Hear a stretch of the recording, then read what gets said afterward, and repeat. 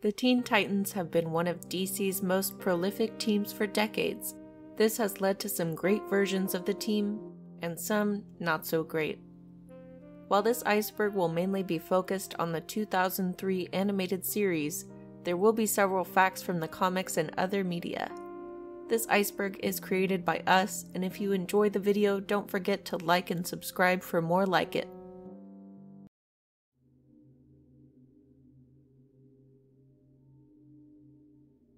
Slade name change. Slade's code name in the comics is Deathstroke. His real name is Slade Wilson. When the show was being developed, they weren't allowed to use his original code name, as the target demographic was young and the network didn't want death frequently said. Static Shock references. The Teen Titans are referenced twice in the Static Shock animated series. The first is in Hard as Nails, when Static asks Batman where Robin is. Batman tells him that he's with the Titans and that he'll meet them someday. The next reference is in Romeo in the Mix, when Gear is mistakenly called Gizmo due to a similar costume color and a focus on technology, and Beast Boy is referenced as the Green One. These references happened at a time early in development for Teen Titans, when it was unknown what connection it may have to the current DCAU. White Raven. White Raven is Raven's most powerful form in the 2003 series. She uses it to defeat Trigon, though she never stays in it for long. Raven also used her white cloak in the comics several times, which is meant to represent her being cleansed of Trigon. The Fab Five. The Fab Five refers to the original 5 Titans from the 60s: Robin, Kid Flash, Wonder Girl, Speedy, and Aqualad. Over the years, these 5 frequently reunite and reminisce about their time together, as they were all first-generation protégés to their leaguers and started the team. Puffy Amiyumi. Puffy Amiyumi is a Japanese pop duo who debuted in the US in 2002. They started off known as Puffy, but added both of their names at the end after Puff Daddy's attorneys sent them a cease and desist. They recorded the Teen Titans theme song in English and in Japanese, as well as the opening theme for Superior Defender Gundam Force, and even had their own animated series on Cartoon Network.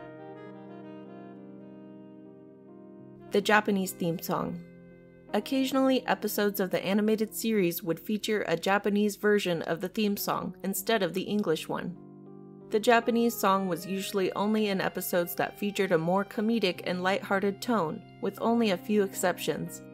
The lyrics for the Japanese theme also don't directly translate, but Beast Boy sings the direct translation back to English during the karaoke scene in Trouble in Tokyo. The DCAMU. The DCAMU refers to the DC Animated Movie Universe, which is a series of films that begin with Justice League: The Flashpoint Paradox and ends with Justice League Dark: Apocalypse War. The Teen Titans are first referenced when Starfire's photo pops up on Nightwing's phone. They later make a full appearance in Justice League vs. Teen Titans, with a lineup consisting of Damian Wayne, Nightwing, Starfire, Raven, Beast Boy, and Blue Beetle.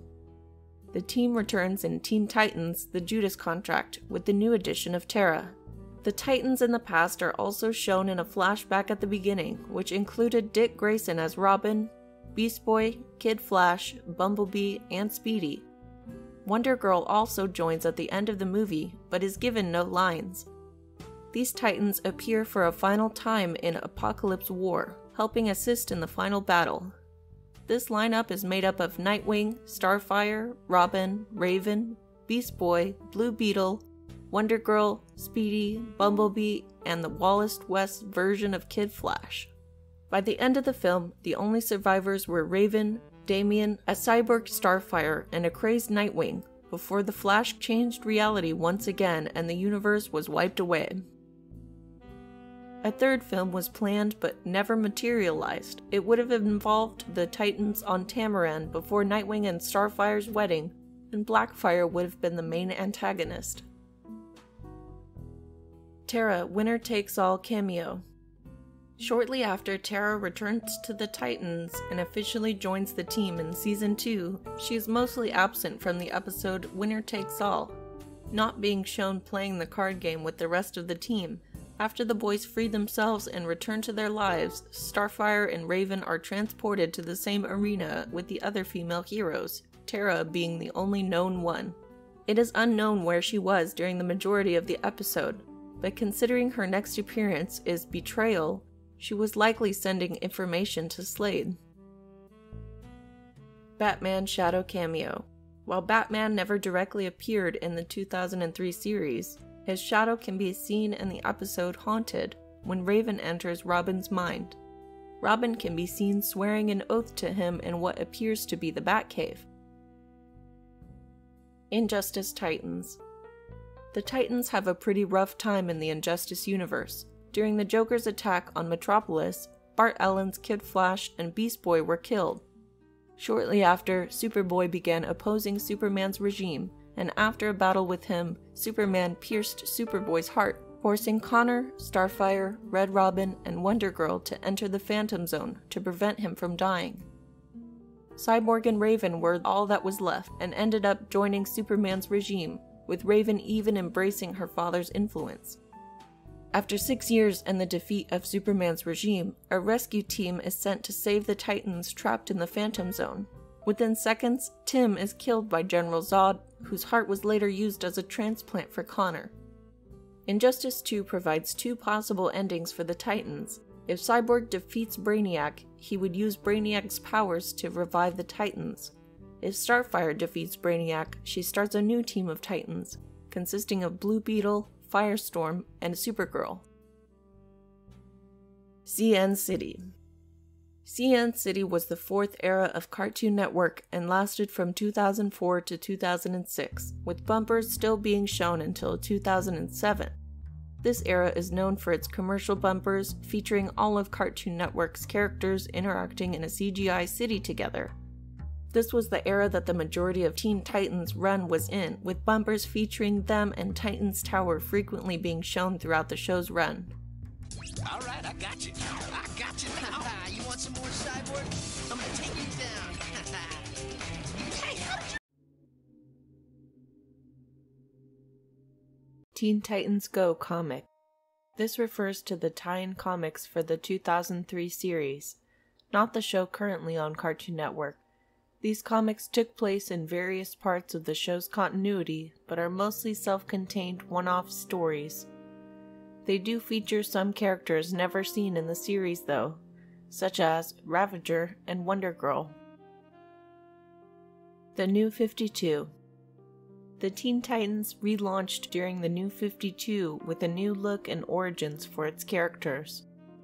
The new series erased all of the Titans' history, with this being the first Titans team to form. Led by Red Robin, it features Superboy, Wonder Girl, Kid Flash, a redesigned Solstice with newcomers Bunker and Skitter. The series received a lot of backlash as fans didn't like the erasure of the Titans' history or changes to origins, so it was soon retconned and the history of the old teams were restored. The 2006 video game. In 2006, Teen Titans released a game on GameCube, PS2, and the Xbox. It features 4-player couch co-op with the ability to switch between any of the 5 main Titans. It also features an arena fighting mode with 31 unlockable characters, all of whom have their voice actors from the show, aside from Mad Mod. Red X is Jason Todd. Red X's identity was never meant to be revealed on the show. Murakami always stated that he knew who he was, but that it was meant to keep the air of mystery.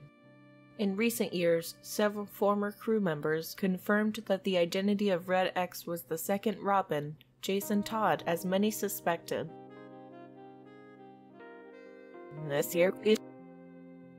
Larry was an interdimensional imp that first appeared in the episode Fractured. He is inspired by the Batman character Batmite, and like him can alter reality at whim. Much like Batmite's feelings on Batman, Larry is the #1 fan of Robin. In the episode, he reveals his true name, which ends up being Dick Grayson backwards, Robin's real name. Cancelled Judas Contract film. In 2006, an animated film based on the Judas Contract storyline was announced. News was non-existent after that for a while because of DC's senior VP of Creative Affairs said it was put on hold because fan support hadn't been high enough. The film would later show up as an entry in the DC AMU, though it's unfortunate we'll never know what the movie could have been without being tied to that universe. Live-action set leaks. In 2018, set photos from the live-action Titan series hit the internet with a huge amount of fan backlash. Fans were upset that the characters didn't look comic accurate, and some even hurled racist comments towards Starfire's actress Anna Diop. Cartoon Network Flash Games. This refers to the many Flash games during Teen Titans' time on Cartoon Network.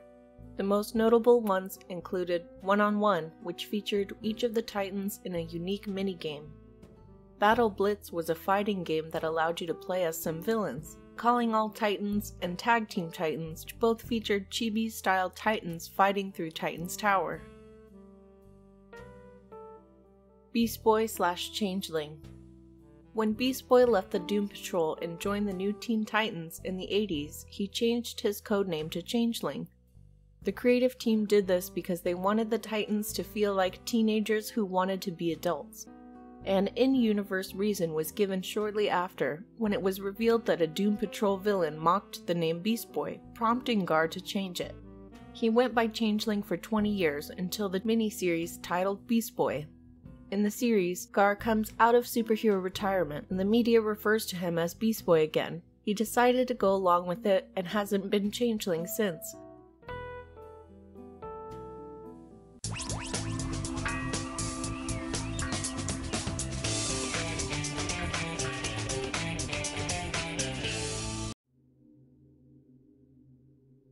Teen Titans, coming up next, only on Magoozy.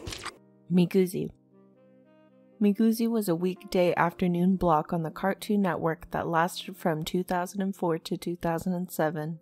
It featured underwater alien bumpers and showed mostly action shows. Teen Titans often aired its reruns during this time, being paired alongside shows like Code Lyoko, Totally Spies, and Mucha Lucha. Red Beast Boy. Beast Boy was reintroduced in the New 52 as a member of the Ravagers. Here he was shown with red skin to establish the Red, which is a force that connects all animal life and microorganisms in the universe. He was changed back to green not long after with no real explanation, other than nobody liked it. Popsicles. In 2005, Nestle launched a Teen Titans popsicle called Hero Pops. There's a green one for Beast Boy, an orange one for Starfire, red for Robin, purple for Raven, and Cyborg was left out of getting one. Later, Blue Bunny released a sour apple popsicle with gumball eyes that was allegedly supposed to look like Beast Boy. Cancelled live-action movie. In May 2007, The Hollywood Reporter revealed that a live-action Teen Titans movie was in development, though only Robin was confirmed to be in it. Akiva Goldsman and Mark Veridin were penned to write the script, though nothing else ever materialized. Akiva later went on to produce the live-action Titan series 11 years later. Season 5 was going to be 20 episodes. In many interviews, the crew stated that Season 5 was originally going to be 20 episodes before getting cut back to 13, causing them to have to rewrite the arc of their season. Part of the cut of the story involved Slade returning, with writer Rob Hogue saying his personal idea was for Slade to enter the Brotherhood of Evil and tell the villains they were working for him. Creator Glenn Murakami also mentioned Slade being involved, and that he wanted to have episodes for Red Star and Thunder and Lightning. DC Nation Shorts. In 2011, a series of shorts called New Teen Titans debuted on Cartoon Network's DC Nation block.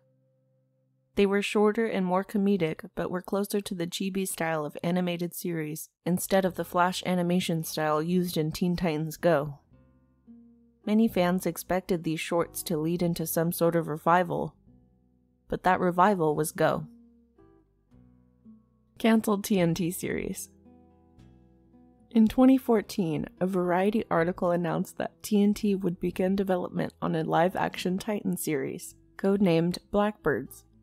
It would feature Nightwing leading Starfire, Raven, Oracle, Hawk, and Dove. In 2015, TNT announced that they wouldn't be going forward with the show, which led to the 2018 Titan series now on HBO Max. Wildfire/Darkfire. Reander is the youngest sibling of Starfire and Blackfire. In the comics, he now uses the name Darkfire. While he doesn't directly appear in the animated series, he does appear in the show's comics with the name Wildfire. Starfire reunites with her brother, who had been sent away from Tamaran to protect the royal line. Not long after that, Wildfire attacks Raven and Cyborg, revealing that he was actually Madame Rouge all along. Starfire realizes that Blackfire had to be the one to assist with the transformation, as Madame Rouge wouldn't have known what her brother looks like. Starfire travels to the prison where Blackfire is held and renounces her as her sister, saying that Wildfire is the only family she has left.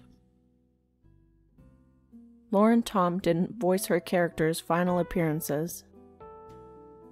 Voice actress Lauren Tom played both Jinx and Gizmo for the majority of the series, but in their final appearance, Titans Together, Raven's voice actress Tara Strong took both roles over.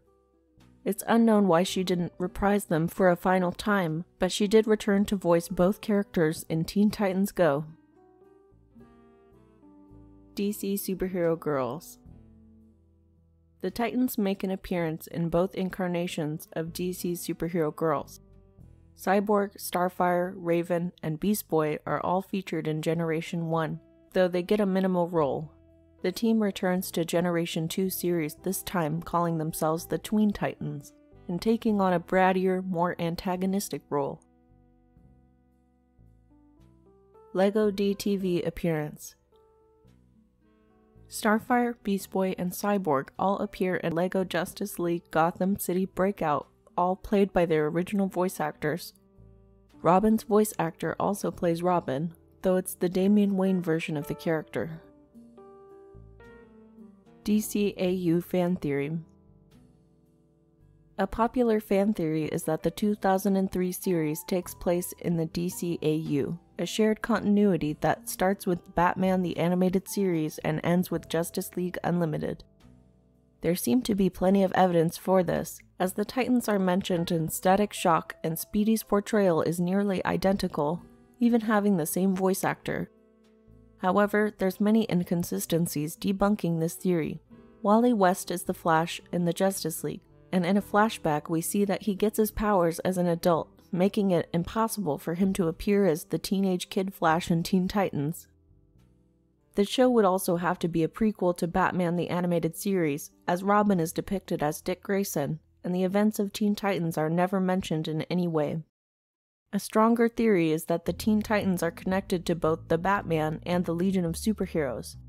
There's many similarities in art style and tone, and they all aired during the same time period. There's even a Batman cameo in the Teen Titans comic, where his design looks nearly identical to the design from the Batman.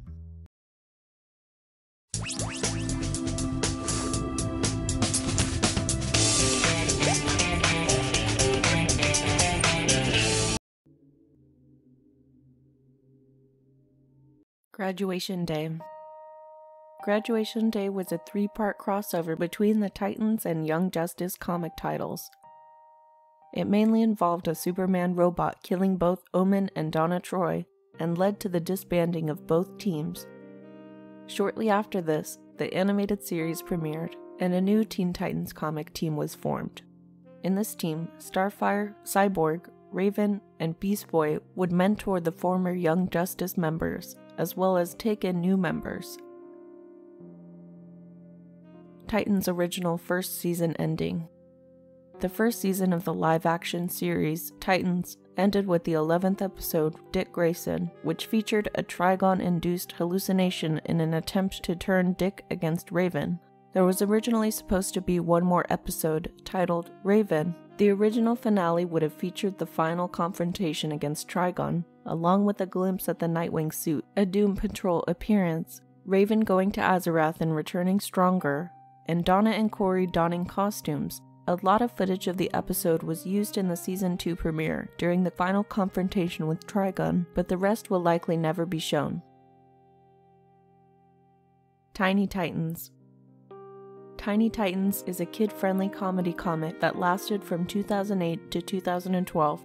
It featured most of the extended Titans roster as elementary school versions of themselves, with Slade as their principal, and reoccurring gags like Tara throwing rocks at Beast Boy.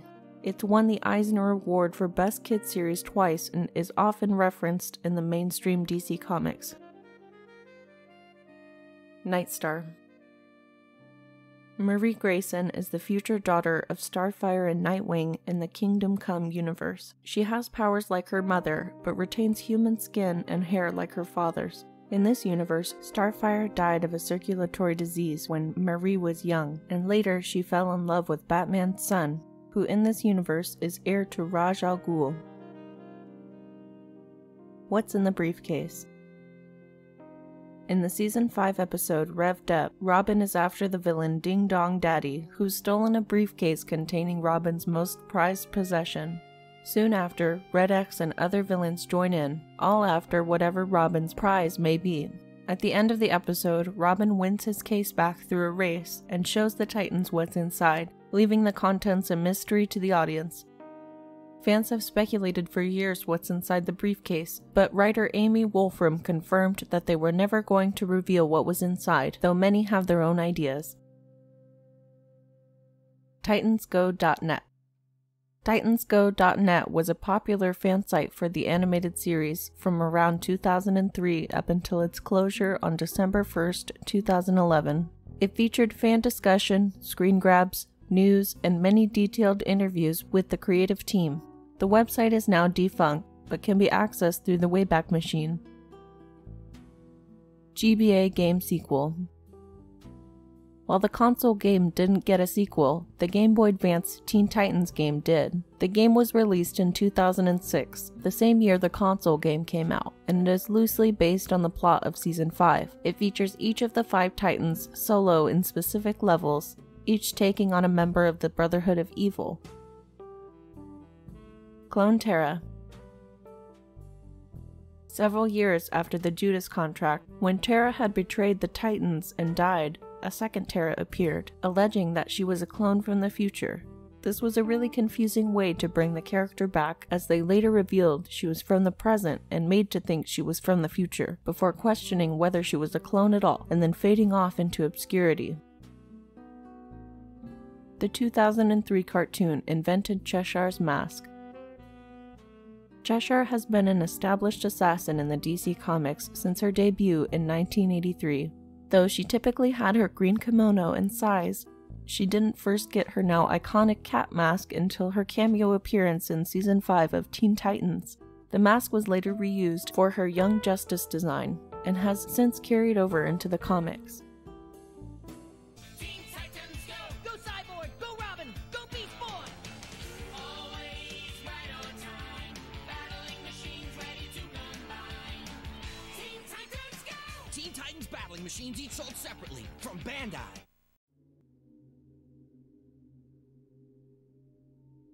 Wonder Girl embargo. There was an embargo in the 2000s preventing either of the Wonder Girls, Donna and Cassandra, from appearing in other media.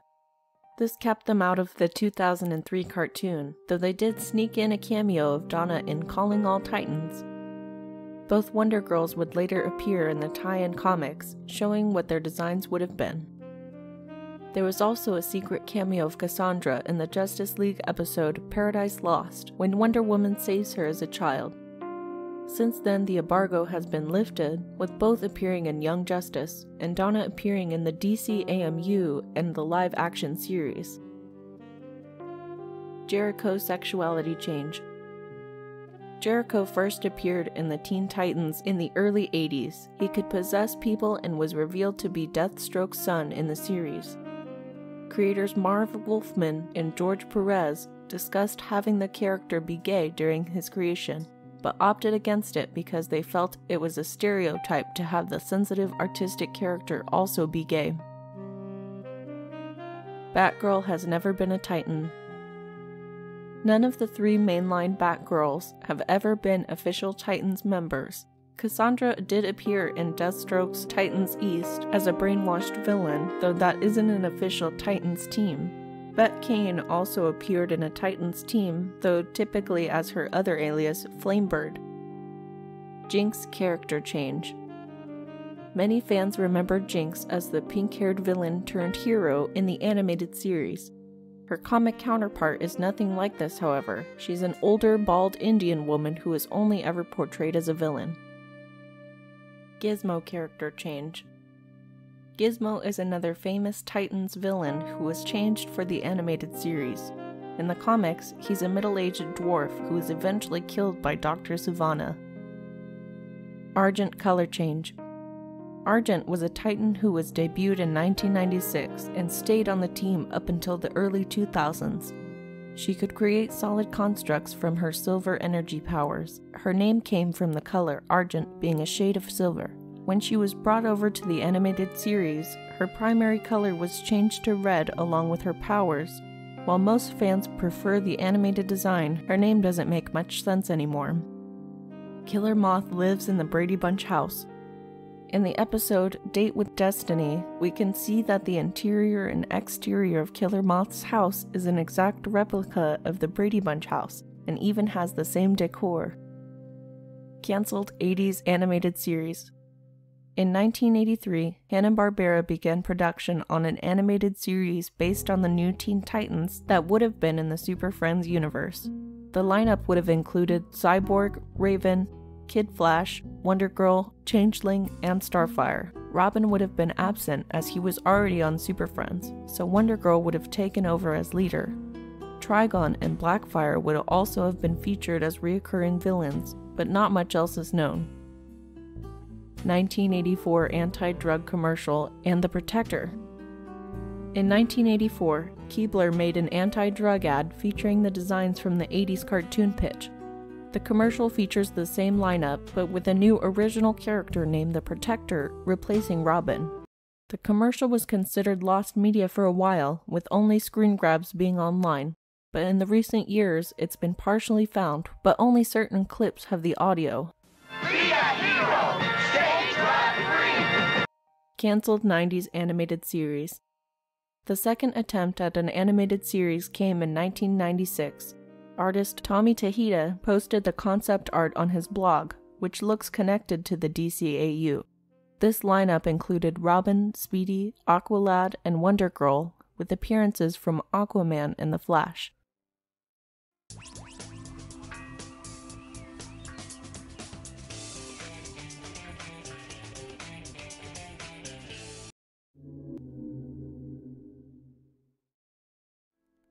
Static Shock crossover. Character designer Derek J. Wyatt said on Twitter that there were plans for a Teen Titans crossover with Static Shock, but that not as much had gone into it as the JLU crossover. It's unknown how it would have worked, as the Teen Titans 2003 show isn't in the DCAU. Justice League Unlimited crossover. Teen Titans character designer Derek J. Wyatt confirmed that work was done on a crossover between the JLU and the Teen Titans. He claimed on Twitter that the Justice League would fight Mad Mod while the Titans would fight Darkseid. Bruce Timm disputed these claims on the anime superhero forums. He claims that WB wanted a two-part crossover, but the crew behind Justice League and the people at Cartoon Network didn't like the idea. He did say that they passed around the concept of doing one half of the Justice League in the Teen Titans art style, and then the Teen Titans in the DCAU art style, though that's as far as they got. Hotspot / Johto. Many fans know Hotspot from the animated series, but he actually debuted in the Teen Titans comics in 1996 under the code name Johto, which is Swahili for heat. When the character was brought over to the animated series, the crew learned that his name was also a homophobic Spanish slur, so the crew came up with Hotspot, and the name carried over to the comics soon after. Scissors, Paper, Stone. Character designer Derek J. Wyatt posted concept art on his blog of 4 characters he wanted to include in the animated series that never made it in.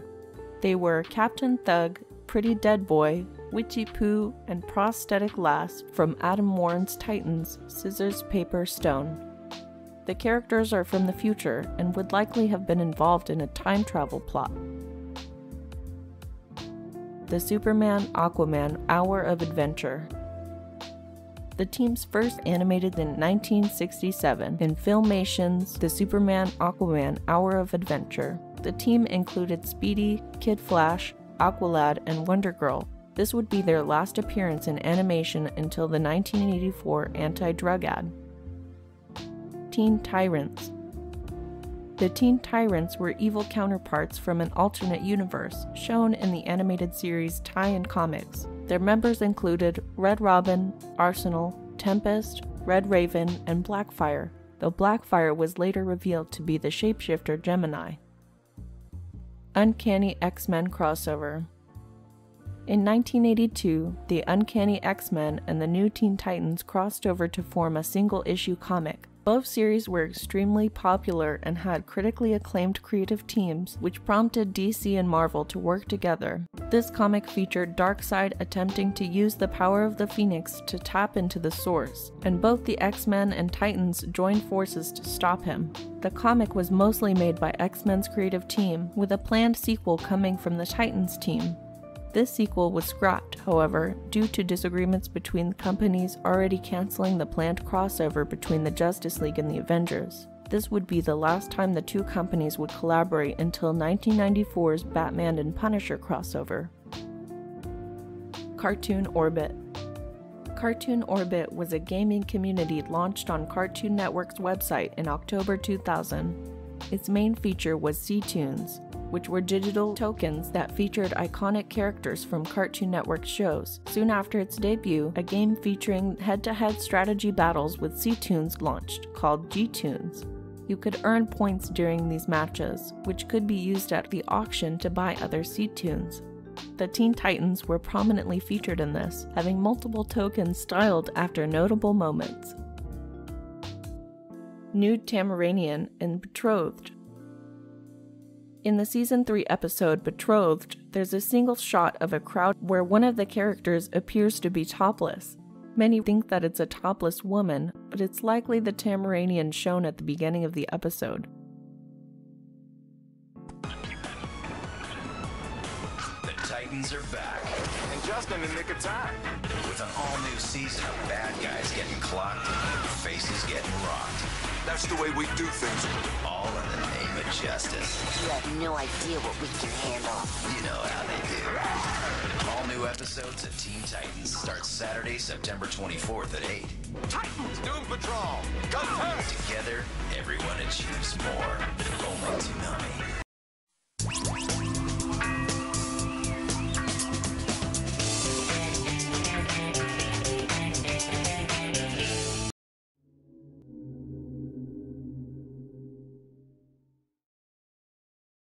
Starfire was sold. Blackfire resented her sister because of an illness that prevented her from being able to fly, which cost her the crown.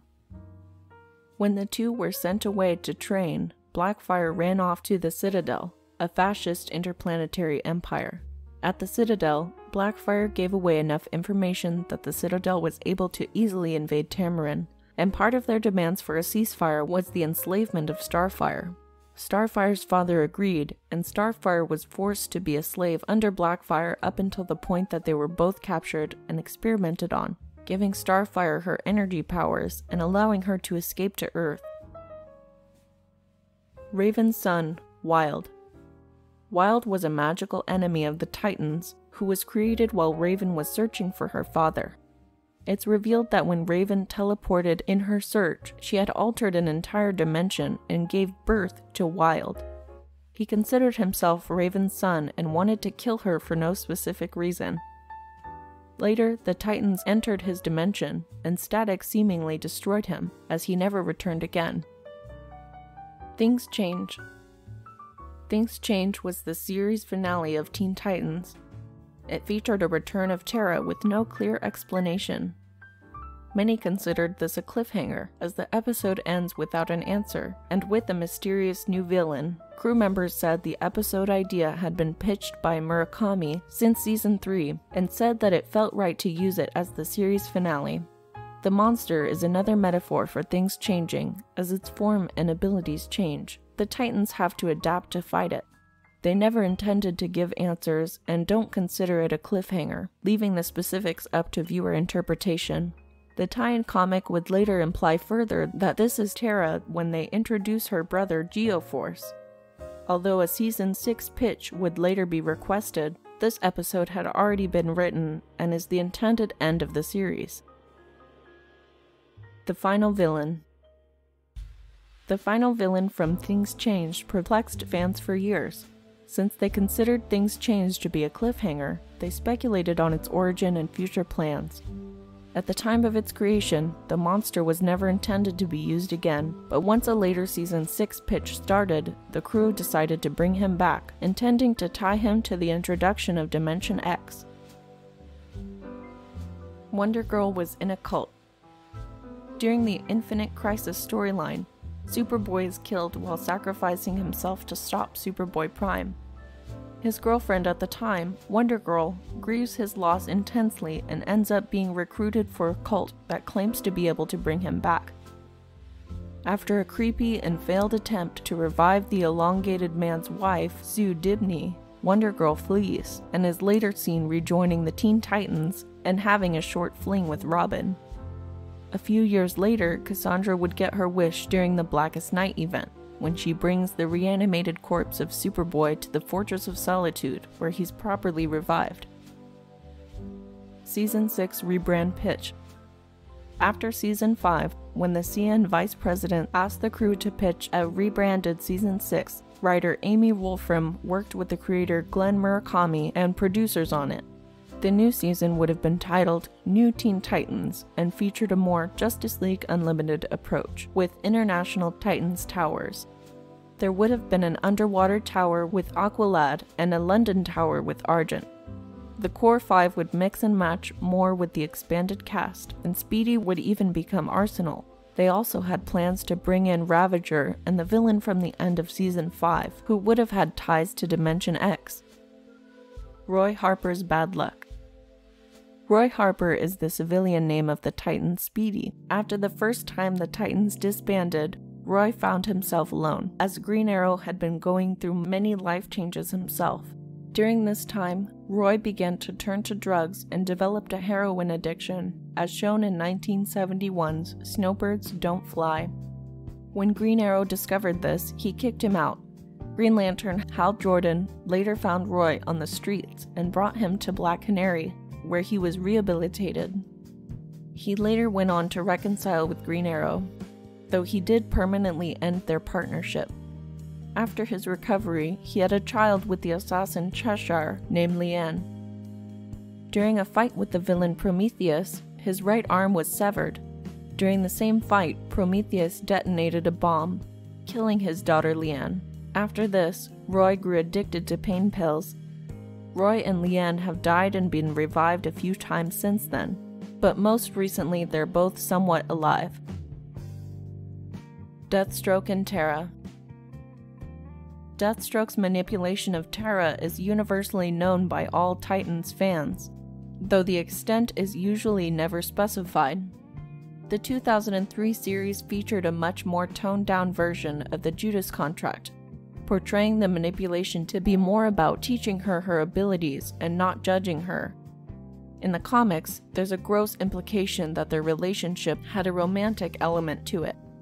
The DCAMU adaptation of the Judas Contract showed a bit of this, but it was still mostly ignored. She was often seen with him in a robe or calling each other pet names. In recent years, Christopher Priest attempted to rectify this a bit by showing Deathstroke explicitly turning down Terra's advances, though he did show him kiss her and then had his butler Wintergreen scold him for it. Recently, DC published Other History of the DC Universe by John Ridley. It's a retelling of some of the most iconic moments of DC's history retold through the eyes of disenfranchised groups. In the series, Tara is clearly defined as a victim, and Deathstroke is referred to as a. It's currently unknown what elements of this declaration will carry over for characters in the future. Raven brought Tara back. This refers to a theory that Raven was actually the one to bring Tara back to life. In The End Part 3, Raven restores the world to the way it was after defeating Trigun in her White Raven form. Since the entire world was turned to stone, Tara could have unfroze from her stone form with the rest of them. Considering Things Change was an episode thought of all the way back in Season 3, this is less obvious than it should be, and why it remains just a theory. That was the Teen Titans Iceberg. If you enjoyed the video, feel free to like and comment, and subscribe to the channel for more videos just like it.